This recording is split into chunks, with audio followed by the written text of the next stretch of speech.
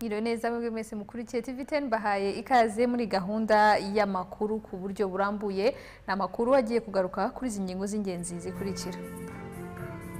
Muri amakuru turaza kubabwira ko mu gihe hizizwaga umunsi w'intwari mu Rwanda hari abasaba ko abakoze ibikorwa by'ubugwari nabo bajya batangazwa kugira ngo bibere urugero abato baharanira ubutwari. Naho abatuye umudugudu w'icyitegererezo wa Bushekeri mu karere ka Nyamasheke baravuga ko hashize amezi 5 umuriro bimerewe n'abarimo minisitiri na guverineri batarawuhabwa.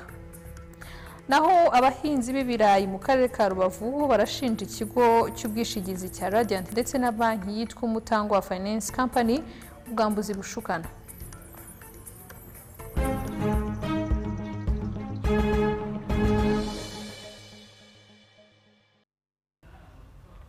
Ikaze nanone muri gahunda y'amakuru ku buryo burambuye n'amakuru ugiye kugezwaho nanjye Denise Mbabazi Mpambara.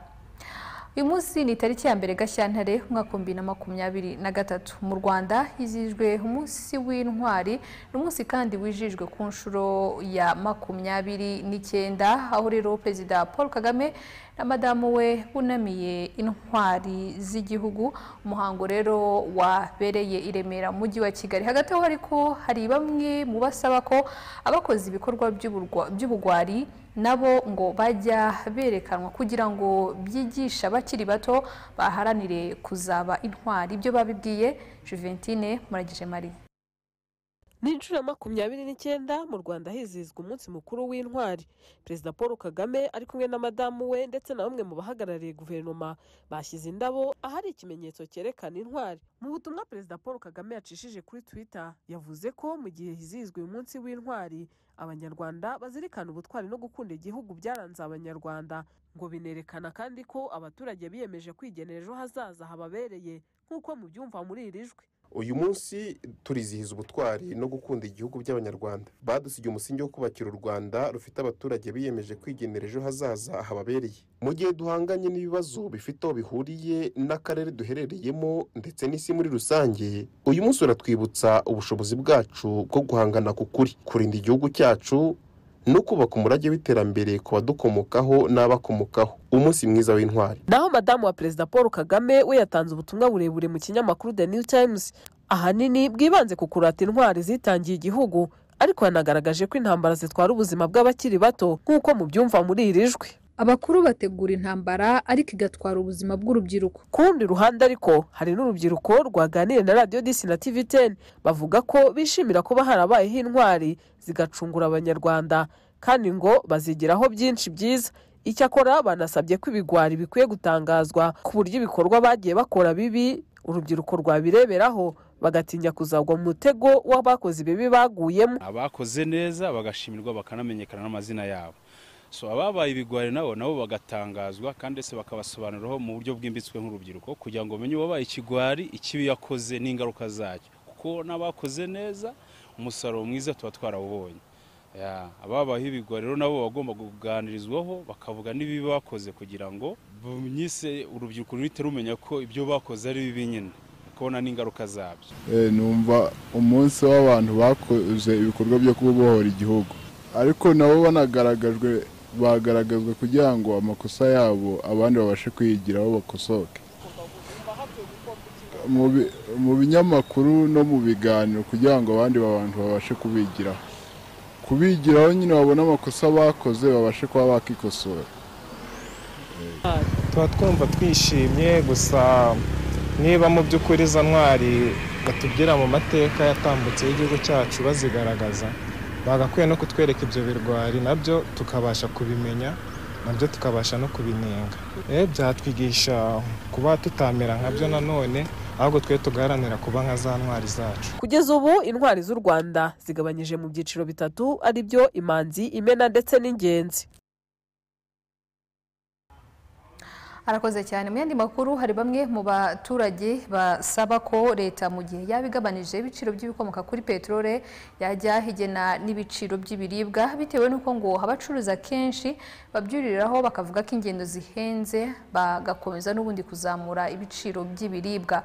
Ibyo kandi bivuze mu gihe kigorura cyaraye gitangaje ibiciro bishya by'ibikomoka kuri peteroli. Reka ibindi tubibaze Kariste Ndagijimana. Urwego rw'igihugu rushinzwe kugenzura imikorere y'inzego zimwe z'imirimo ifitiye igihugu akamaro rura rwatangaje ko mu gihe cy'amezi abiri ari imbere ibiciro by'ibikomoka kuri peteroli byavuguruwe. Iri vugurura ryatumye igiciro cyabyo cyari gisanzwe kigabanuka. Bamwe mu batunzi ibinyabiziga biganjemo abatwara abagenzi kuri moto bavuga ko nubwo amafaranga yagabanutse ku biciro by'ibikomoka kuri peteroli atari menshi byabashimishije. Twabyumvishije bagabanyijeho amafaranga, twabyishimiye, ariko nabwo ntango binogeje neza. 30 rega buriya hari n'umuturage uraza gutega moto avuge ngo esansi yagabanutse, aho yaguhaga igihumba guhe 700 kandi bo bakuyeho 30 wakureho 300. Ntago bihita bijyana, ahubwo hari ukuntu babivuga ngo byagabanutse ugasanga ni nkarenge, ntago bishimishije. Ahandi mu bihugu bindi byarakomeye, ariko mu Rwanda bibagerageza kubibungabunga ibintu bigenda neza. Nakubwiza ukuri unyarukiye Burundi igihe ejo nohereje hari umuvandimwe wanjye wagiyeyo, ariko kugira ngo ajye gutaha byabaye ikibazo kubera ko bari baweza imodoka zabuze sansi, bamwe baraziparitse ko twebwe uburyo bagenda batureberera nyine babona ko igihugu cyacu nitwe tugomba kucyubaka. Nibyo akenshi y'ibiciro by'ibikomoka kuri peteroli bigabanutse ku by'ibiribwa ngo nta gihinduka, kandi abacuruzi bitwazaga ko bibageraho bihenze. Bayaga baduhenda bakurikije ngo amatransiport cyangwa sansi yarahenze, ukumva yabonse yakatutse rero byatugira akamaro kuko byakatuka wenda kuko ku biciro by'ibyo kujya bongeraho na essence ugasanga biraduhenze ku isoko. Essence bayigabanyije batarebye ku masoko ukuntu ibintu byazamutse biri kugura, bese bagakwiriye kureba ku mpande zose, kugabanya ibiciro bya essence byagabanutse, ibindi bikagumya bikiyongera, nanone wasanga nta kintu biri gufasha abaturage. Ahubwo no kuvuga ngo bakabaye batangariza rimwe ayo matangazo ko essence imanutse n'ibindi biciro ku isoko bigomba kugabanuka, ko ngiye ndumva ari cyo kintu niko numbyumva, ariko bakaba babitangariza rimwe bikamenyekana ko no kuvuga ngo umucuruzi w'umuceri we ntago ari bumanure, urakomereza ku icyo giciro. Biramutse koko ariko byagenze ibintu byaba ari byiza, kuko iyo abagiye kuzana ibyo kujya nko mu ntara usanga ngo essence ngo yabaye nyinshi, ugasanga bashyizemo no guhenda abantu abari kubicuruza, ariko kuva byagabanyutse baragira ikintu kigabanyukaho, ariko no kujya bagomba kubireba kujya ahazajya akantu gapunguzwa kubyo kujya byageze hejuru cyane. Kuva umwaka wa 2022 watangira ibiciro by'ibikomoka kuri peteroli byarazamutse cyane. Muri Werurwe litiro imwe ya lisansi yaguraga amafaranga y'u Rwanda angana n'igihumbi 256, ariko umwaka urangira iri ku 1580. Iki gihe ya mazutu yo yaguraga amafaranga y'u Rwanda 2201, ariko umwaka urangira iri ku 1587. Muri iki gihe izamuka ry'ibiciro by'ibikomoka kuri peteroli rihuzwa n'intambara imaze iminsi ihuza Uburusiya na Ukraine. Gusa leta y'u Rwanda ivuga ko kuri ibi biciro ishyiramo nkunganire kugira ngo bitabera umutwara abatura Rwanda. Kuri iyi nshuro ariko ibiciro bishya byatangajwe na Rura bigomba gutangira kubahirizwa kuri uyu wa 2 Gashyantare 2023 hari amafaranga yagabanutseho. Nk'ubu litiro ya lisansi ntigomba kurenza amafaranga y'u Rwanda 1548, mu gihe ya mazutu yitagomba kurenza amafaranga 1562. Karikista Ndagijimana, TV10. Arakoze cyane. Reka dukomereze noneho mu burengerazuba bw'u Rwanda mu karere ka Rubavu. Hari bamwe mu bahinzi b'ibirayi mu mirenge itandukanye gize aka karere bashinja ikigo cy'ubwishingizi cya Radiant ndetse na banki yitwa Umutanguha Finance Company, aho bavuga ko ngo babashinja ubwambuzi bwifashishije ubushukanyi. Ni nyuma y'uko rero aba ngo babahaye inguzanyo ndetse bakabaha n'ubwishingizi, ariko bakabemera ko bazabagoboka mu gihe bagize ikibazo. None ngo ntago barabikora, nyamara bemeranije ko bagomba kubamenyesha mu gihe byibura cy'iminsi 14 nk'uko nabo babikoze. Ibyo babibwiye Ndahayo Emmanuel. Hari akantu bafitanye, ntabwo tuzi ibihari, bafite ibintu bafitanye, kuko iyo duhamagaye Radiant iratubwira ngo amafaranga yarayarekuye, twahamagara Umutanguha ngo Radiant ntabwo yari yaduhereza, bari kuducenga, bari kudukina agapira, ubwo twaratsinzwe, ubwo turabo kumwara nta kundi. Mu kwezi kwa gatandatu k'umwaka ushize wa 2022 nibwo abahinzi bo mu mirenge itandukanye y'akarere ka Rubavu bavuga ko bafashe inguzanyo y'ubuhinzi bw'ibirayi muri banki yitwa Umutanguha Finance Company, maze imyaka yabo yishingirwa n'ikigo cy'ubwishingizi cya Radiant mu buryo bugaragara ko batasobanuriwe neza.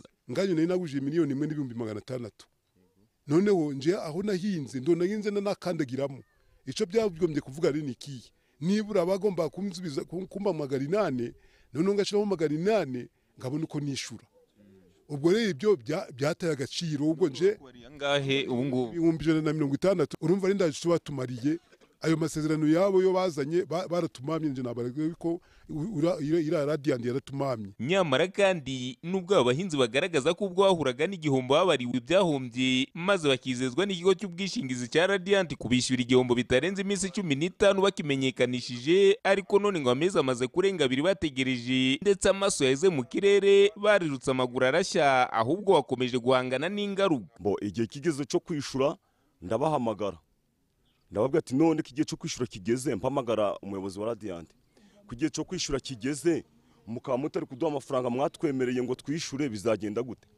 Aravuga ngo muzagende mwishure ngo ayo mwakagombye kwishura ngo ayo muzasigarana ayo mwatanze bayo twabakase ngo muzayasigarane none mwishure andi asigaye kwayo ngayo. Giye kwishura ngeze kuri banki barambwira ati no twebwe ugomba kutwishyura inguzanyo yacu nk'uko twayiduhaye ukazikurikira ibintu bya Radiant. Naragiye itungo nari mfite mu rugo ndongera ndarigurisha, maze kurigurisha amafaranga ndaza ndayishura. Twakomeza gukurikirana wahamagara Radiant ikakubwira ngo nje amafaranga nayashyize ku mutango, wabaza umutango kuko kubwira ngo Radiant nta mafaranga yigeze aduha. Hagati aho ngaho turi mu ruhirahiro twayobewe uwo twabaza uwariwe. Burya ubunyangamugayo buraharanirwa kandi abantu bapfa amasezerano twarabasanze tukababasa ati sibigeze he bimeze gute si none barangiza bakadusubiza ibintu ati nta kintu cigeze gikorwa baracari kubitekerezaho, mbese tubona ari ibintu by'amarimanganya biterewe bitagira iciciro. Urugero nje nahuye n'ikibazo gikomeye cyane nananiwe kwishura ngo tugiye kugushira muri systeme ngo muri iki gihugu ngaho uzakinguzanyo hose ngo bazabona kuri igisambo cambuye banki aya mafaranga asigayeyo ahwanye n'ubwo busabusa bwo bangeneye nananiwe kuyazana. Ubwo ndi kuri ico gitutu Chiterabwo cyo kumbwira ngo nta handi hantu bambereza inguzanyo muri no Rwanda ngo nambuye banki. Umutango wa finance company ishami rya Busasamana ari n'abo baturage bafatiye inguzanyo bo ntibemera ibivugwa n'abo baturage ko babatereranye, kuko ngo bavuganye n'iki kigo cy'ubwishingizi cya Radiant kibemerera ko abo baturage bazabona amafaranga bitarenze ku itariki ya 10 Gashyantare uyu mwaka wa 2023 nk'uko Muhayimana Dominique umucungamari w'irishami rya Busasamana bisobanura. Ubwo bwishingizi rero babufitanye na Radiant kuko nibo bagiranye amasezerano, ntabwo bayagiranye na banki. Twebwe nka banki icyo dushinzwe ni ukubaha inguzanyo kandi tukabakurikirana ngo turebe ko zishyurwa neza. Icyo kibazo rero bagize twarakimenye kandi turakizi, gusa mu biri gukurikiranwa mu gihe gitoya ku ruhande rwa Radiant bemeye ko mu minsi mike baraba bishyushye bitarenze tariki 10 z'ukwa kabiri. Ubusazwe twebwe dusanzwe dufasha abaturage uretse n'abafite ubwishingizi, hari abagiye bahura n'ibiza tukabasaba kugira ngo basonerwe inyungu z'ubukererwe kubera ibiza bahuye nabyo bizwi. Ni mu gihe ikigo cy'ubwishingizi cya Radiant cyemera koko ko abaturage batasobanuriye neza n'ubwishingizi bwabo, gusa bitunguranye iki kigo cyo kijeje abahinzi ko guhera ku itariki ya 3 Gashyantare amafaranga yabo azaba ari kuri konti zabo, nk'uko James Gakuru ushinzwe ubucuruzi muri iki kigo yabibwiye umunyamakuru ku murongo wa telefoni. Abakiriya bacu cyangwa abaturage batarabisobanukirwa neza, ibi rero biraduhereza n'ubundi umukoro wo kubasobanurira byimbitse kugira ngo nawe ashyire amakenga neza, amenye neza ibyo agomba guhabwa mu gihe yahuye n'igihombo. Ndatekereza yuko amafaranga uwajyayo yayabona ku wa gatanu uyu wa gatanu uzaza. Reka habayemo izindi transaction za banki, ariko numva igikomeye ni uko babarirwa iyo basuwe na Radiant hanyuma hakamanuka iriya kampani ya leta ikababarira. Ibyo nibyo bigoranye, iyo byakozwe ibindi bisigaye biroroha. Abaturage bagaragaza ko batishyuriye igihombo cy'imyaka yabo nk'uko bari babyemeranyijeho n'ikigo cy'ubwishingizi cya Radiant. Ni abaturage 35 batuye mu mirenge ya Mudende, Cyanzarwe na Busasamana mu karere ka Rubavu, ndetse bakavuga ko bashakaga kwiteza imbere ariko none ngo basubiye inyuma. Kugira ngo nishure umwenda wose nkwishure byansabye kugurisha naho nahingaga. Emmanuel Ndahayo, TV10 mu karere ka Rubavu. Arakoze cyane. Tutarajya kure ibirebana n'ubuhinzi, reka ariko dukomereze mu karere ka Rwamagana ni burasirazuba bw'u Rwanda, ahari bamwe mu bahinga umuceri muri koperative ya Kuricya Kigabiro, aho ni mu karere ka Rwamagana, basaba ko ubuyobozi bw'iyo koperative ngo bwabagurira imashini nshya itonora umuceri, dore ko ngo niyo bafite imwe ishaje kandi ngo bakayirwaniraho, bagasaba ko bahabwa indi, ibyo ngo byaborohereza mu kwita ku musaruro wabo. None ubuyobozi bufite mu nshingano buremera kuyibaha? Reka tubibaze Yusuf ubona bagenda. Ibyuma birashaje, ntabwo bikigosora neza, n'ibigosora n'ibikeya, niyo abantu bagiye kugosora barwanira hari benshi. Ko byarangije manda hakagenda hazamo ibihuhwe byinshi kubera yuko ubuyungirizo bwabyo butagihuha neza. Ni abanyamuryango ba koperative Kuricya Kigabiro ihinga umuceri mu gishanga cya Cyaruhogo. Aha baravuga ko imashini bakoresha zitondora umusaruro w'umuceri ngo zamaze gupfa, hakabamo n'izidakora neza, ku buryo ngo usanga abahinzi barwanira ku mashini imwe ikora kuri buri mbuga. Bakongeraho ko ngo rimwe na rimwe bituma umuceri uzamo ibihuhwe bitewe no kwangirika kw'izi mashini.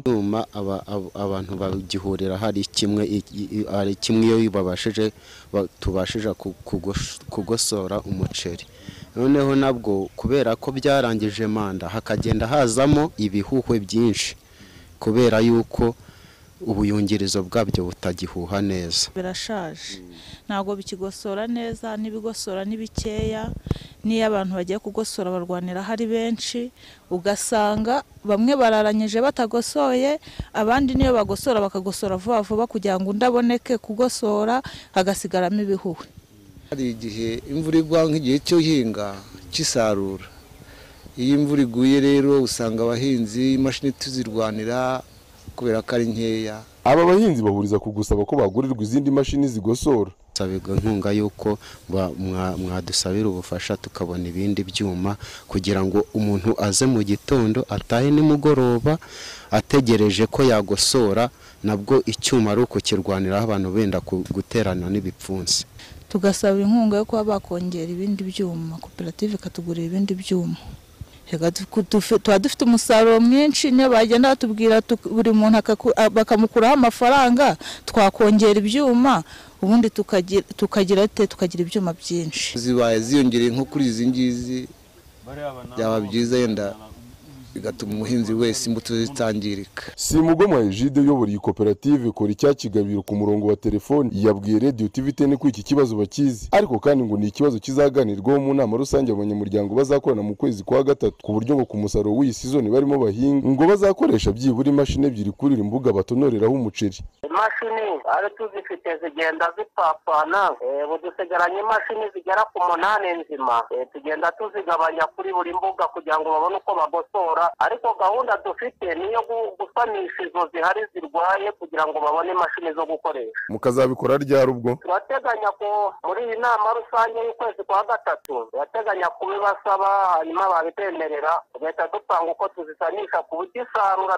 iyi sezoni tugiye guhinga tuzasarura bafite imashini zo kugosoza nta kibazo. Ziracyari nkeya, nibura byasabaga ko nibura buri mbuga yagira nk'imashini ebyiri nibura. Turabiteganya rwose, muri gahunda turabifite kuzikoresha. Iyi koperative Kuricya Kigabiro igira imbuga zigera kuri 7, buri mbuga ngo ikaba yarashyizweho imashini imwe mu rwego rwo gusaranganya ku bazikoresha. Aba bahinzi bagasanga ari ikibazo kikibabereye imbogamizi, bityo bagasaba koperative kucyitaho kigashakirwa umuti urambye. Yusuf ubona bagenda, Radio TV10 mu karere ka Rwanda.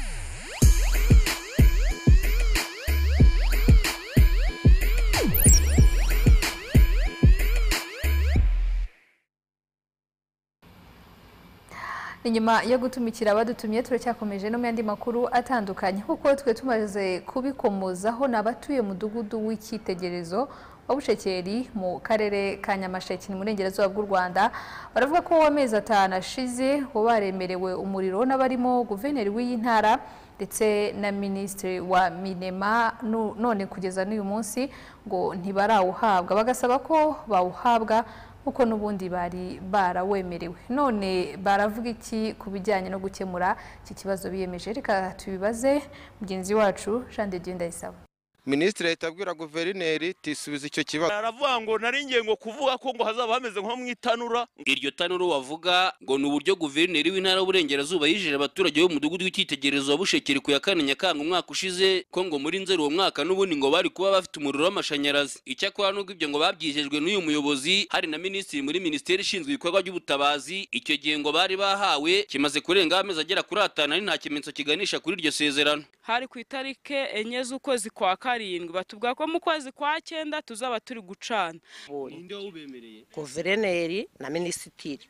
Nukuri Minisitiri arahari abaza impamvu batawuduha, abemeza ko bagomba kuwuduha, baranabyemera. Guverineri yiyemera ko rwose mu kwezi kwa 9 hazaba hanaka. Aravuga ngo nari ngiye ngo kuvuga ko ngo hazaba hameze nko mu itanura, ngo ariko ngo hoya ngo hazaba haka, ngo ndetse ku buryo naho muturanye bose bazaba bafite umuriro. None twebwe dutangazwa nuko tugeze mu kwezi kwa 3 kandi tuzi ko leta yacu ifite ubushobozi bwo kuduha umuriro. Minisitiri ahita abwira guverineri tisubiza icyo kibazo. Guverineri yatubwiye ko mu kwezi kwa 9 cyangwa kwa 10 tuzaducana umuriro utazima, ariko icyo gihe turishima ibyishimo.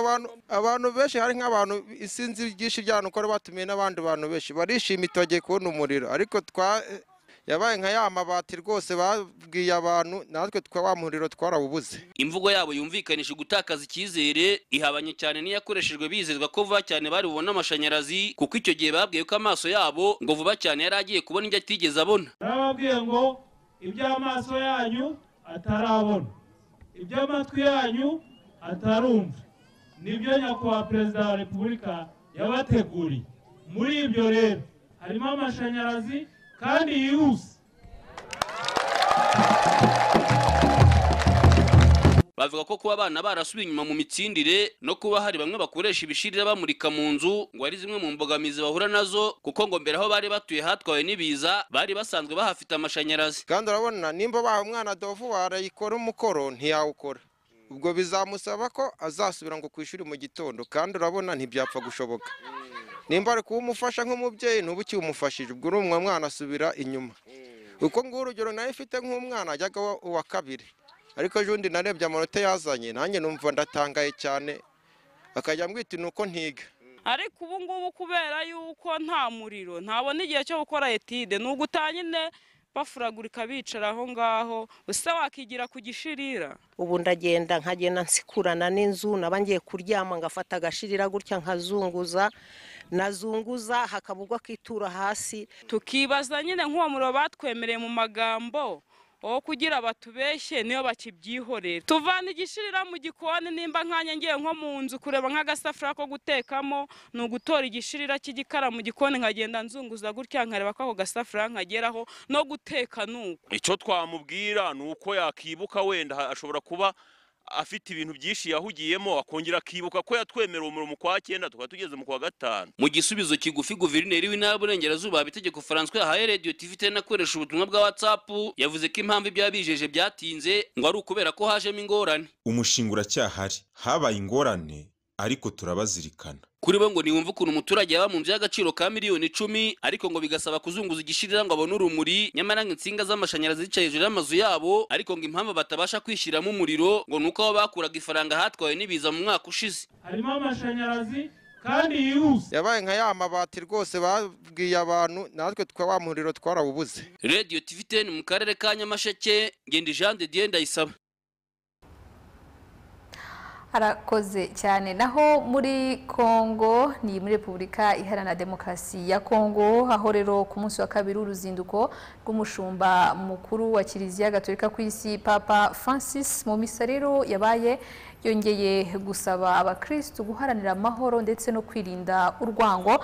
Agataho kandi Papa Francis akaba yanasabye ibihugu by'ibihangange ku isi kureka ubusambo butuma rero bashyigikira intambara zitana abatari bake muri icyo gihugu ndetse n'ahandi ku mugabane wa Afrika. Reka ibindi tubibaze David Nzabonima.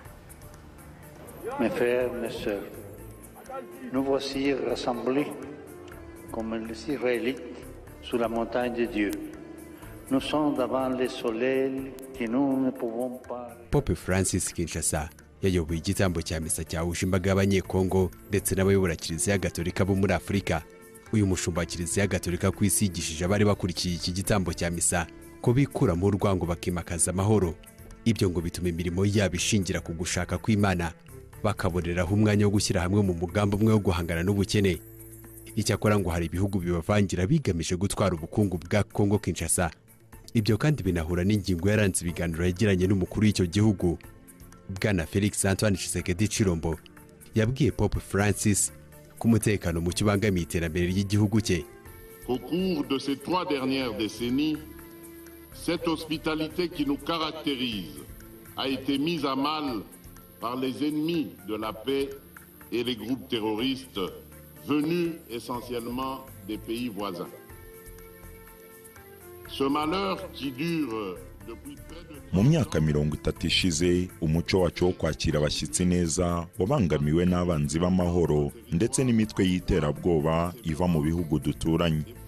Ibyo bibazo by'umutekano muke byatumye igice kimwe cy'igihugu cyacu gihinduka isibaniro ry'intambara y'imitwe yitwaje intwaro. Les puissances étrangères avides de minerais contenus dans notre sous-sol commettent, avec l'appui direct et lâche de notre voisin le Rwanda, de cruelles atrocités, faisant ainsi de la sécurité le premier et grand défi du gouvernement. Ibihugu bikomeye biboneraho gucukura amabuye y'agaciro bigafashwa n'u Rwanda mu guteza umutekano muke. Ni nacyo kibazo gikomeye dufite, kubera ko imiryango mpuzamahanga itagira icyo ikora, byatumye abaturage basaga miliyoni 10 batakaza ubuzima.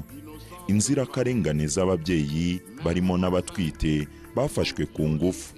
Abana n'abageze mu zabukuru bishwe n'umunaniro wo guhunga intambara iterwa n'imitwe y'iterabwoba kubera inyungu z'amahanga.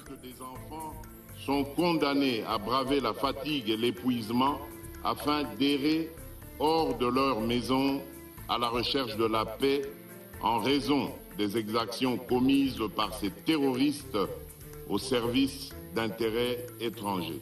Kuri ingingo Pope Francis yavuze ko amahanga agomba kureka umururumbu unatuma birengagiza ubuzima bw'abaturage batikirira mu bibazo by'umutekano muke. Le poison de la cupidité a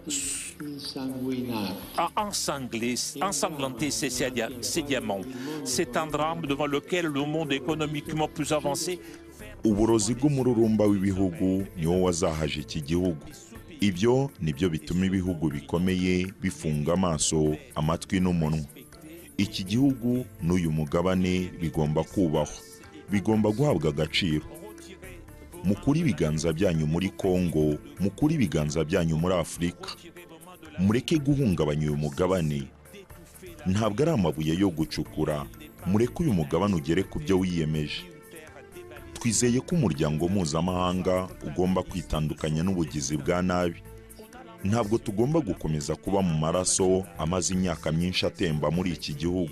La violence qui le dévore. Nous ne pouvons pas nous habituer au sang qui coule dans ce pays depuis des décennies désormais. Pope Francis asanze uburasirazuba bwa Kongo bwugarijwe n'intambara ikomeye. M23 n'ingabo za leta bakomeje kuvuguruzanya kwatsinze urugamba. Abaturage badahitanwe n'amasasu barahunga. Ndetse n'uyu muyobozi wa leta ya Vatican yateganyaga no gusura umujyi wa Goma, ariko urwo rugendo rwakuweho kubera impamvu z'umutekano muke. David Nzabonimpa, TV 10.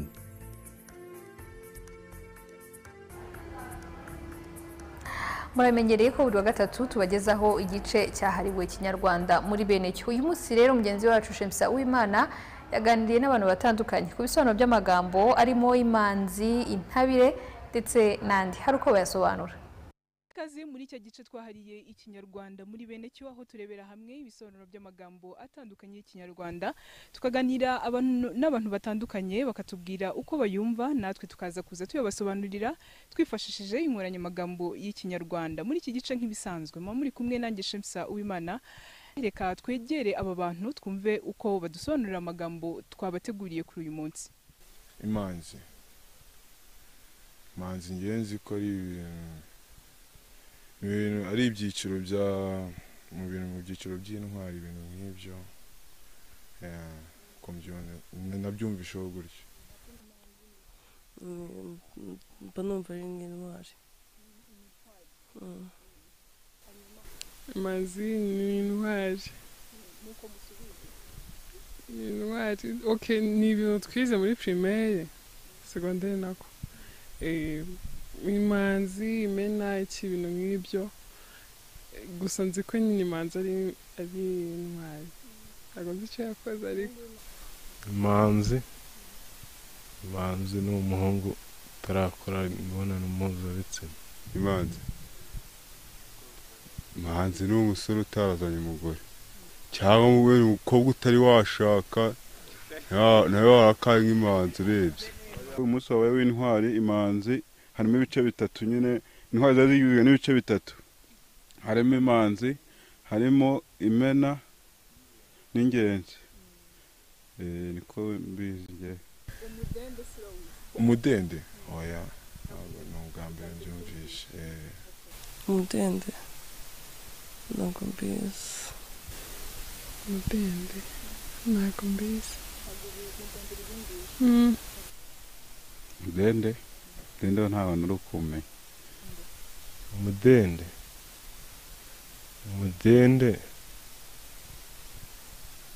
ni navuga ko ari nk'ipeta bahaga umuntu wagiye ku rugamba akica abanzi. Intabire ndayizi. Igihe uba uri guhinga wamara guhinga nyine hatangiye urangije guhinga nyine ushaka gukuramo nk'ibintu byo bita intabire. Intabire ni ubwa mbere nanone mbyumvishe. Intabire ni abantu bahinga handi abateganya gushyiramo ibihingwa. Intabire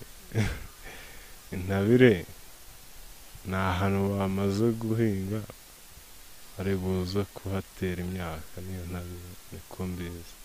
Intabire niyo bahingamo nk'ibishyimbo n'ibindi byose. Ni ahantu hose umuntu yahinze aba ari intabire. Tumaze kumva icyo abantu batandukanye twaganiriye, urubyiruko rutandukanye twaganiriye bavuga ku magambo agera kuri 3 twabateguriye ariyo imanzi, umudende ndetse n'intabire. Mwabyumvisha hari ababikoze ariko hari nabo byananiye. Niyo mpamvu natwe tugiye kwifashisha inkoranyamagambo y'Ikinyarwanda tukarebera hamwe ubusobanuro bwayo. Ijambo rya mbere ni imanzi. Imanzi ubundi bifite ibisobanuro bitandukanye, ariko igisobanuro cya mbere nuko ari indasago zacibwaga ku mubiri w'umuntu zikaba imirimbo, bazicaga mu gatuza, kunda ndetse no ku bitugu, ariko bikaba ikizira kuzica mu maso. Imanzi kandi ni kimwe mu byiciro bigize intwari z'u Rwanda, kimwe nuko hari n'abatubwiye ko imanzi ari umusore utarakora imibonano mpuzabitsina. Ijambo rya kabiri mu yo twaganiriyeho ni umudende. Umudende wari umutako umwihariko wahabwaga intwari zatsinze umwanzi ku rugamba. Umudende kandi wahabwaga abagabo babaga bishe abanzi 7. Naho ijambo rya gatatu ni intabire. Intabire ni ubutaka buhinzwe vuba butaraterwamo ikintu na kimwe. Ngaye nguko ibyo twe twabateguriye kuri uyu munsi mu gice cy'Ikinyarwanda muri bene cyo, mbararikire kutazacikwa n'Ikinyarwanda muri bene cyo cy'ubutaha. Mwari kumwe rangishe Musa Uwimana, mukomeze mugire ibihe byiza. Arakoze cyane, nizere ko koko nawe hari icyo ukuye. Mureka twerekeze no mivugwa hanze y'u Rwanda, aho nyuma yuko igihugu cy'Uburusiya gishoje intambara kuri Ukraine ndetse bikagira ingaruka zitandukanye mbi ku bihugu bitandukanye, Botswana yo iravuga ko yasheje umuhigo wo gucuruza diyama nyinshi kubera rero ibibazo ndetse n'ibihano byafatiwe Uburusiya. Hamwe n'andi avugwa mu mahanga, reka tuyabaze Vedaste Kubyimana. Amakuru yo mu mahanga reka tuyaherereye mu gihugu cya Botswana, ariko akaba afite aho ihuriye n'intambara ya Ukraine n'Uburusiya. Nubwo intambara y'Abarusiya na Ukraine ikomeje guhombya ibihugu byinshi ku isi, Botswana yaciye muhigo wo gucuruza diyama kubera bihano ku Burusiya. Mu gihugu cya Botswana umwaka ushize ubucuruzi bwa diyama bwageze ku kipimo cyo hejuru butigeze bugeraho mbere, kubera abaguzi bo mu burengerazuba bagabanije kugura yo mu Burusiya, hamwe no kwiyongera ko gukenerwa kw'iribuye ry'agaciro ku isi nk'uko BBC bivuga. Botswana ubusanzwe ivana hafi 1/3 cy'ibyo yinjiza na 70% by'amadevize yo hanze mu bucuruzi bwa diyama. Ubusanzwe kandi hafi 1/3 cya diyama icuruzwa ku isi iva mu Burusiya, ariko kubera intambara yabwo muri Ukraine bwafatiye ibihano bituma abaguzi bamwe batangira gushakira ahandi. Botswana ibi byungukiyemo ityo leta ya Gobornos ifatanyije n'ikigo rutura cy'ubucuruzi cyitwa De Beers kizwi kandi nka De Botswana bagurishije diyama zitaratunganywa z'agaciro ka miliyari 4 na miliyoni 5 z'amadolari y'Amerika mu mwaka ushize gusa umuhigo kuri iki gihugu. Ni mu gihe Botswana imaze imyaka myinshi yereka ibindi bihugu ko gukungahara ku mabuye y'agaciro bishobora kuba inyungu aho kuba umuvumo. Tugane muri Leta Zunze za Amerika, iki gihugu kiri kwitegura guha Ukraine ibikoresho bya gisirikare bifite agaciro ka miliyari zirenga 2 z'amadolari y'Amerika. Ku nshuro ya mbere Amerika igiye guha Ukraine intwaro zirasakure. Muri iki cyumweru nibwo hatangwa amakuru arambuye kuri ubufasha. Umwe mu bahaye amakuru ibiro ntaramakuru by'Abongereza Reuters yavuze ko igice cy'ubufasha kingana miliyari 1 na miliyoni 725 z'amadolari y'Amerika kizaturuka mu kigega cyashyiriweho gufasha Ukraine mu by'umutekano, bikaba bizatuma Amerika ikura intwaro mu nganda aho kuzikura mu bubiko. Amerika imaze guha Ukraine ubufasha mu by'umutekano bungana miliyari 22 na miliyoni 2 z'amadolari y'Amerika kuva muri Gashyantare 2022. Tugana amakuru ari kuvugwa mu myidagaduro hanze imbibi z'u Rwanda, abahanzi nka Sike Izaho n'umuraperi Arigerino ari bamwe mu bazasusurutsa abazitabira ibirori bisoza imikino ya CHAN 2022 iri kubera muri Algeria. Iki gitaramo kizaba kuwa 4 Gashyantare 2023 kikazabera Nelson Mandela Stadium mbere y'umukino wa nyuma. Umukino wa nyuma muri irushanwa rizahuza abakinnyi b'Abanyafurika bakina imbere mu bihugu byabo uzahuza Algeria na Senegal. Algeria yageze ku mukino wa nyuma itsinze Niger ibitego 5-0, mu gihe Senegal yageze ku mukino wa nyuma itsinze Madagascar igitego 1-0. Chukuka Ekwani uzwi nka Sike w'imyaka 27 uzaririmba muri ibi birori ni umwe mu bahanzi bagezweho muri muzika muri Afurika muri iki gihe. Dore nko mu mwaka wa 2022 yitabira ibitaramo bisaga 80 mu bihugu 24 harimo 24 yayoboye nk'umuhanzi mukuru. Ibitaramo by'iserukiramuco 41 na 15 byabereye mu tubyiniro dutandukanye turi hirya no hino hanze ya Afurika. Umuhanzikazi Zahera Darabid uzwi nka Zaho w'imyaka 42 ni umwe mu bazafatanya na Sike muri iki gitaramo. Uyu muhanzi yavukiye mu cyaro cya Babo Azwal muri Algeria, akaba afite ubwenegihugu bwa Canada aho umuryango we wimukiye afite imyaka 18. Alo akaba ari imwe mu ndirimbo za Zaho zakunzwe na benshi mu myaka 8 ishize. Naho ku munsi wa nyuma igura n'igurishwa ry'abakinnyi ku mugabane w'Uburayi, igihugu cy'Ubwongereza rero n'amakipe yaho niyo ayoboye mu kugura abakinnyi benshi kandi nanone abakinnyi bakomere. Kabindi tubibaze Esther Uwizera. Mu ijoro ryakeye ryo ku munsi wa nyuma w'ukwezi kwa mbere ahagana ku isaha y'isa 6 z'ijoro, amatelefone yacicikanaga, amakipe agura abakinnyi, ayandi makipe agurisha. Ikipe ya Chelsea yatanze arenga miliyoni 300 z'amapaundi ku isoko ryo muri uku kwezi kwa mbere. Ikipe ya Chelsea yatanze arenga miliyoni 300 z'amapaundi ku isoko ryo muri uku kwezi kwa mbere. Habura amasaha make rero ngo isoko ry'igura n'igurisha ku bakinnyi rirangire ku mugabane w'Uburayi, nibwo ikipe ya Chelsea yageze ku musozo w'ibiganiro hamwe n'umukinnyi w'umunyargentine witwa Enzo Fernandez, bakaba bamutanzeho agera kuri miliyoni 106,800 z'amayero. Abandi bakinnyi Chelsea yaguze ni Mikhailo Mudryk, baguze miliyoni 88,500 bamukuye muri Shakhtar Donetsk. Umukino w'uyu mukinnyi wa mbere yawukinnye bakina na Liverpool, ariko yavuye mu kibuga yerekanye itandukaniro. Joao Felix uyu nawe Chelsea yamwibitseho mukuye muri Atletico Madrid ku ntizanyo. Uyu yakinnye umukino we wa mbere bakina na Fulham, yerekana imbaraga zidasanzwe nubwo yaje kuva mu kibuga hawe ikarita itukura. Naho Noni Mundieke ni umukinnyi ufite impano idasanzwe Chelsea yakuye muri PSV Eindhoven kuri miliyoni 29 z'amayero. Uyu yakina muri batatu b'imbere. Ikipe ya Chelsea kandi yazanye Benoit Badiashile ndetse yanatangiye gukina nka myugariro. Ntabwo wakwibagirwa kandi Andre Santos, Malo Gusto ndetse na David Datro Fofana, abo nabo nawo kwitegaho byinshi. Ikipe ya Brighton nayo yavuzwe ku isoko cyane, ariko ku ruhande rwo kugurisha Chelsea niyo yabaye ikipe ya mbere ishaka umukinnyi ukina hagati wo muri ikipe witwa Moses Caicedo. Yatanze miliyoni 55 z'amayero, ariko ubuyobozi bwa Brighton burayanga. Arsenal nayo ikubitaho ndetse itanga miliyoni 70 z'amayero, ariko igisubizo bayihaye kiba nk'icyo bahaye Chelsea. Brighton iri kunguka amafaranga menshi kuri uyu mukinnyi batanzeho miliyoni 5 gusa z'amayero mu myaka 2 ishize, ariko nyiri iyi kipe Tony Bloom yahagaze ku ijambo rye avuga ko uyu mukinnyi w'imyaka 21 nta hazajya. bamwe bavuze ko Brighton yagombaga gufata amafaranga ndetse uyu Moses yashakaga kugenda, ariko bigendanye n'amateka ya Premier League uyu mukinnyi yagombaga kuguma ahangaha muri iyi kipe ya Brighton kugira ngo abafashe, kuko amakipe menshi yo mu Bwongereza iyo atanze abakinnyi bayo bose bakomeye mu kwezi kwa mbere akunda gucika intege bikagiraho ingaruka mu mikinire yayo ndetse agatangira gutsindwa. Telefone rero zitandukanye kandi zagiye zihamagara Brighton kuri Leandro Trossard, ariko byarangiye uyu mukinnyi ukomoka mu Bubiligi agiye muri Arsenal kuri $27 z'amayero. Imwe mu mpamvu Brighton yemeye gutanga uyu mukinnyi nuko imikino ine bari bamaze gukina batamufite bayitsinze, naho aba Arsenal bo babuze Dusan Vlahovic babona Gabriel Jesus. Arsenal kandi yabuze Lisandro Martinez bituma bagura Alexander Zinchenko. Undi mukinnyi Arsenal yaguze ni uwitwa Jakub Kiwiorol wakuye muri Spezia. Ikipe ya Manchester United yo yaranzwe no gutizwa muri uku kwezi kwa mbere ku isoko ry'abakinnyi. Manchester United rero yasinyishije Wout Weghorst nk'intizanyo ya Burnley kuri $2,600 z'amayero, ariko ntabwo arakora ibihambaye ngo abe yatsinda ibitego kandi ni umukinnyi utahizamu, dore ko bamuzanye kugira ngo asimbure Cristiano Ronaldo. Undi mukinnyi winjiye muri Man U ni Marcel Sabitzer wavuye muri Bayern. Uyu mukinnyi akomoka muri Australia, yamaze imyaka 7 muri Leipzig, ariko nyuma za kwerekeza muri Bayern Munchen aho kubona umwanya byari byaranze. Ikipe ya Liverpool yo yabuze umukinnyi ukina hagati mu kibuga kandi yari mukeneye.